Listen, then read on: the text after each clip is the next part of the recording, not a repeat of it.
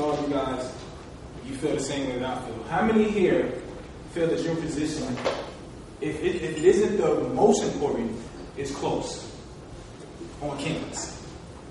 Because for me, I feel as if your position is the most important position on campus. Think about it. You deal with your own struggles, right? You deal with everything that goes on in your life. Everything. You deal with everything as far as classes. You deal with your boyfriends, your girlfriends, your mother or your father not trying to pay your loans or not trying to give you the money that you need to make sure that you can stay in school. Then you have to turn around and deal with students inside of your dorm room who are going through the same things, on top of the freshmen who don't know no better. Everybody's drunk. Everybody wants to fight. And then everybody's trying to sneak into someone else's room to get something late at night. Then now you're trying to figure out, and then think about it. You're trying to separate who you are on the outside from what makes sense for your position. Because before some of you were RAs, you probably was doing some things on that late night trying to find some stuff to see what was going on. And then trying to separate who you were, and then saying, you know what? I understand the urges, I understand all the daily things that you go through, but that's not the proper way to go about it. So when you think about dealing with those things, that's tough. Picture all that weight. That's like walking in through these doors, and as soon as you walk in and you put that RA on your chest, or that CA on your chest, because I know some CAs in here, and you put that on your chest, as soon as you put it on your chest, you walking like this. So instead of me being 6'4" and I'm confident and I'm cocky and I feel as if I can do a whole lot of things, I become about 5'6".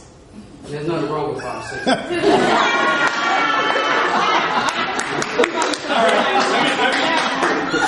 But if you 6'4", you shouldn't be feeling 5'6". So let me just say this. I thought he was 5'7", that's why I said 5'7". I felt as if I went underneath the way he was going to let me slide. But sometimes you can't read people's minds regardless of how you So you walking up in there. So now, when I come into the building, instead of me being 6'4", feeling like I could go dunk on somebody, anybody still playing on the apes? Yeah. Okay, well I feel like Caesar now. Did you see it? I feel like Caesar now. So now I'm carrying the weight of everything that's going on in my life and everybody else's. I gotta motivate people. I gotta push you. Oh, you know what? It's okay. Though. What's your name? Abigail, you know what? It's okay. You can get through your work. You can do this. Don't worry about it. Don't let it stress you. And then when you turn around, oh my goodness. Boyfriend pissing me off.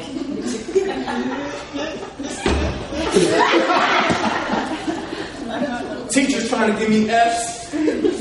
My code is getting on my nerves. Like, Greg, what's the problem? Don't you understand? Do your programs. Do your programs. You're killing me. Don't be on tour so long. Come back to the desk. Come on, I'm downstairs all by myself. Like, picture. These are the type of things that you guys go for. I'm sitting here, and those two drunk guys come up, and you disappear on me. And I'm here by myself. That's okay. That happens? That happens, right? No? Yeah, you're right. So you should just let me say that, because that's things that I see from other schools. That's what y'all supposed to know. That's only in other schools. But those are the type of things that you're going through. So you're going through all these things, you pushing, and you're trying to fight, and every time you turn around, there's another person grabbing on your leg. You feel like your parent now. Then you're hearing from the dean, and they talking about, we're going to cut some money. Or something else is going to happen. But every day you turn around, think about it. When I turned around the first time with Abigail, I'm moving my hair,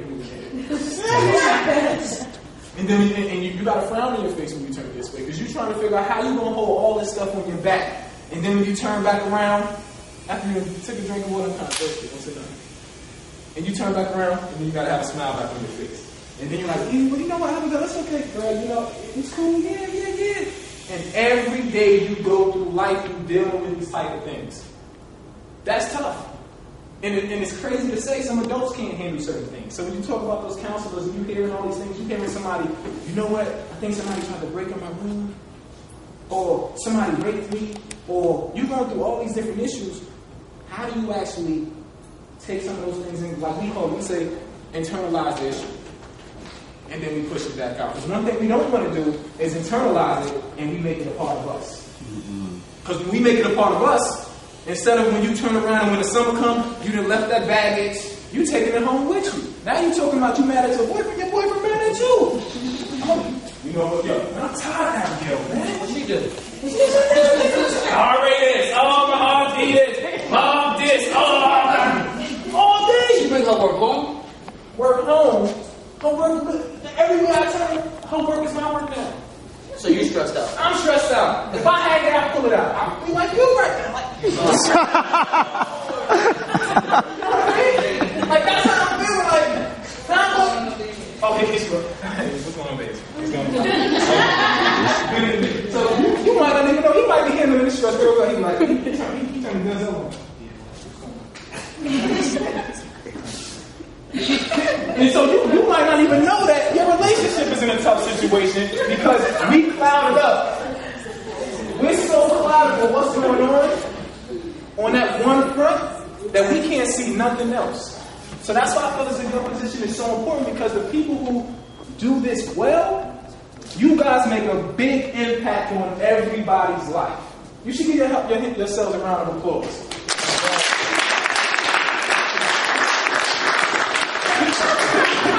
Picture that. The things that you guys deal with, people go to school for, to be a counselor.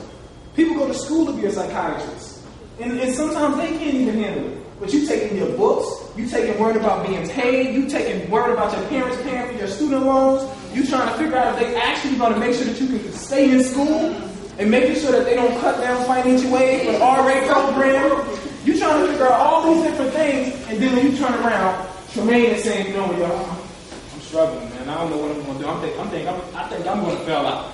Now you're doing homework with somebody, but you got homework to do. That's big. When you talk about sacrificing who you are for somebody else. And for you guys who are in this position, I can look at you right now, and it's not just about because, okay, maybe they're going to pay for school or they're going to give you some type of grant. You take this stuff on head on. You take it like, you know what, I'm willing to help somebody. Every day I wake up, my girlfriend was an RA.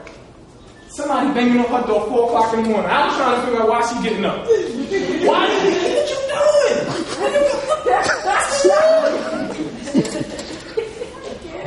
But it's something that beats inside of you. That when that person bang on your door, it's not about because you're going to get in trouble. It's about when you know, I might be this person's last chance.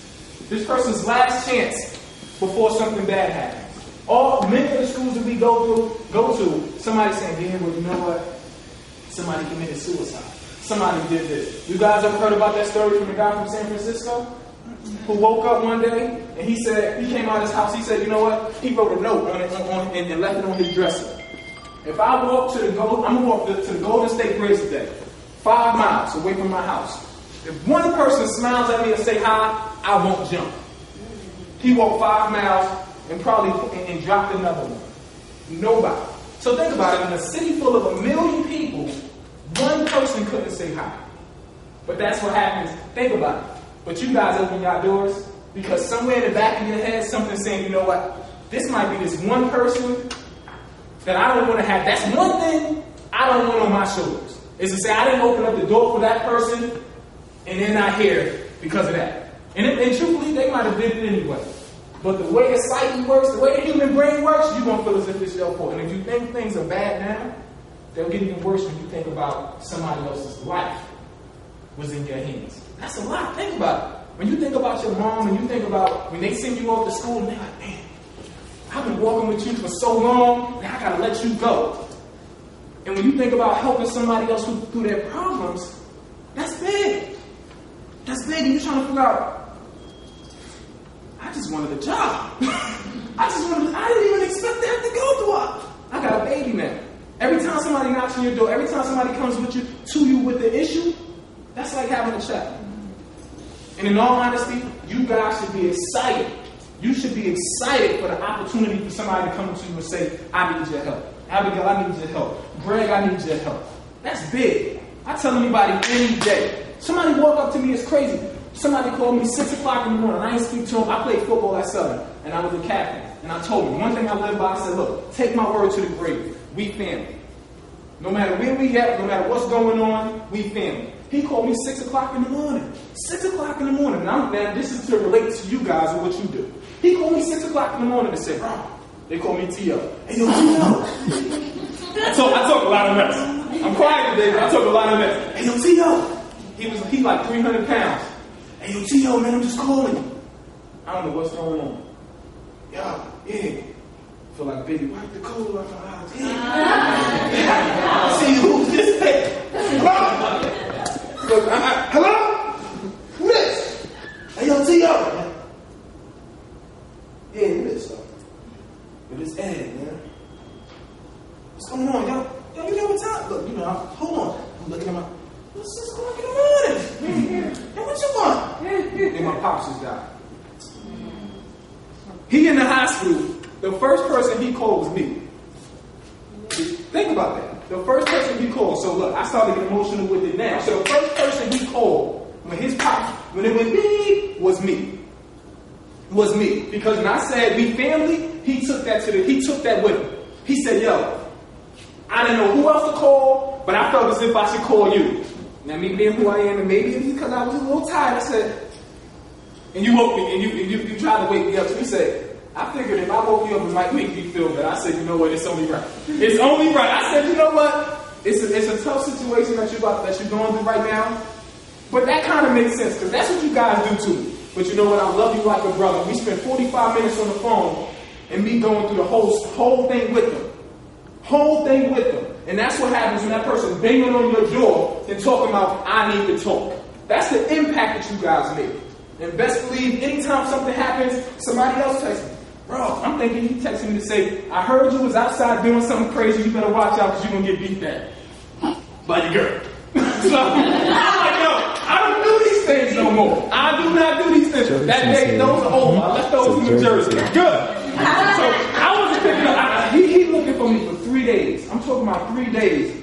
And I'm trying to figure out, and this is another football team member. He came in when I was a captain. And he was like, bro, I've been looking for you. I'm like, yo, what's going on? What did I do? Yo, a family member of mine was diagnosed with cancer. My eye, automatically, my eyes start watering because I'm the type of person, as soon as somebody tells me something, I jump into their shoes. And I'm feeling his pain. And I'm on the phone, and you know when you're talking to somebody and you're trying to tell them, don't cry. I'm trying not to cry. I'm like, yeah, yo, just hold it together. Sometimes things happen. You know what? But she gonna be good. We gonna pray. Look, you might not be able to bring this into the school, but I'm gonna tell you. I busted out. Jermaine, he's a warrior. He's a warrior. He do this praying thing. That's supposed to the whole way we pray. We get it in before we go into an event. And best believe, I have never been the most spiritual. I haven't always been the most spiritual person, and I'm working towards it. That's that baggage also. That's that baggage also. Because real talk, regardless of what you believe in, and I don't want to bring it here, but there's something else out there that's pushing us through this. And when that person said that, and he said, yeah, my mother, when he said his mother, real talk, tears start dropping down my eyes. And I'm trying not, and I'm like, how do I help him get through this without making the situation worse? That's always. That's always. When you think about your situation, you're like, damn, that could be my mother. That could be my mother going through all these different things. How do I help this person get through this? How do I help this person get through this without bringing them down and making the situation worse? Give them your all. Give them your all. Give them your all. That's why your position is so important. Because you're on the ground level and you're right in their faces. And when somebody running up to you, you gotta look at them. Sometimes you want to run. So like with your friends, you see, oh, the drunk person come, y'all move on to him. He might not even see it. He might not even see it. But the crazy thing about it, what's your name again? John. And you're a new RA, right? John don't know nothing about it. All he's done is a few different trainings, but he hasn't been through the situation. So when you run on him, he might mess the whole situation up and that person died right here. That's how it's crazy to say how little decisions, the little decisions that we're faced with can actually make things so much larger, so much bigger. And that's the thing that we always got to hold on to. They told us, they said, you know what? Help them understand the impact that they have. I said, I hope they know. I hope they know. Even with all those bad, we call it the hard word groundwater. Even with the tears in your back, you getting low on them. You getting low on them. You getting low on them because I'm like, you know what? It hurts. It's tough.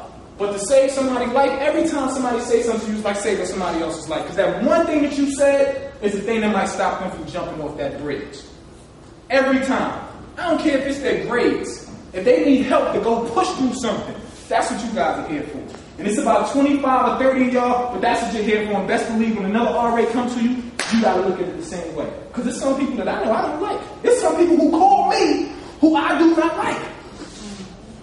I tell you no lie. I do not like them. But when you preach it, it's tough to practice it, but you gotta run through it. Bro, yeah, somebody done beat me down. Yo, you deal. I'm on my way. I'm like, yo, all right, come on, man, come on, yo, why, yo? Look, I gotta come over here and rub the blood off. All right, you good, man, come on. And I gotta bring it with me, because that's what our job is. As an RA. And that's every time that we turn around, we go hard. That's the type of thing that you guys should be thinking about. We go hard. We take on all situations. It's sort of like instead of you running, you standing here and all the brick walls just come at you. Picture that. In life, you walk and you run into barriers. As an RA, you stand somewhere and barriers just hit you. And then it's trying to figure out how you get through them. Something that we always talk about is two things. And after this, I'll let Tremaine take it to the top. It's a process to be successful. It's a process to be successful. Take this from home with you. It's a process to be successful. You don't just wake up and think that things are going to happen for you. You got to put the work in to get there. And it's to set a goal. It's to set a goal. I'm going to be the best RA that I can this year. The best. But how am I going to get there? Because if I'm going to be the best, I mean, I can't let Abigail go to the wayside. I can't say, you know what, because my boyfriend came over, he got an overnight pass, we're going to make sure we go by the rules. He got an overnight pass. I'm not going to open up this door when this RA bang on my door and say, when this other person bang on my door and say, I need help. No. Every time, I'm rolling over. And the second point that we always go by is it's that hard work grind. Life, that's life. So when you take that, it's a process to be successful, and you combine that hard work grind, instead of standing here and waiting for the barriers, you run through them. You run through them. And then when they get to you, you juke them. You juke them. If you can't run through them, you're spinning on them. And then sometimes, even though none of y'all might not have no ups like me, you start hurting them with bad forms. With bad form, but you're getting over them. And then that's making sure that we take it to the top every time. So I'll leave you with this. Like I broke my watch messing around with y'all. Knowing the impact that you have on the individuals that you deal with. Knowing the impact that you have on the individuals that you deal with. Understanding it's a process to be successful, and it's that hard work grind for you to get there. Take those three things with you. Regardless of everything else that we say, you take those three things with you, and this year is going to be a hell of a year. They're going to talk about this school year. Right here, we're going to save and we're going to help a lot of people. Because that's what it's about. Every time we go somewhere and somebody calls on us to help, we take the challenge on. Full blast. Full blast.